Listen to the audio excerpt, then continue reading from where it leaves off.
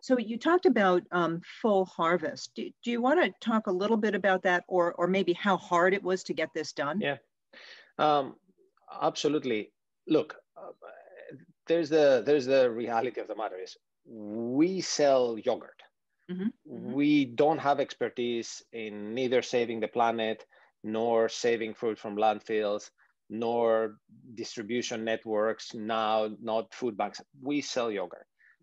So it would be naive to think that we can do all of these things just by our hands, just by our internal network. So we had to find partners that we work with that are A, reputable, B, have the same belief system that we have, and C, have the resources and the scale to be able to A, secure the amount of product that we would need to make this happen, but also make sure that they would take care of the logistics on how this would happen. So that was the choice behind Full Harvest, and we work with also more organizations, and there's other initiatives that would love to talk about that we work with, and that is a way.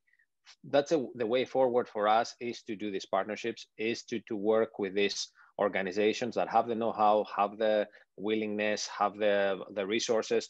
We help them with the resources, obviously, because there's always donations involved. There's always things that we can do as companies. So if we give them the tools, they have the know-how, then you get it done.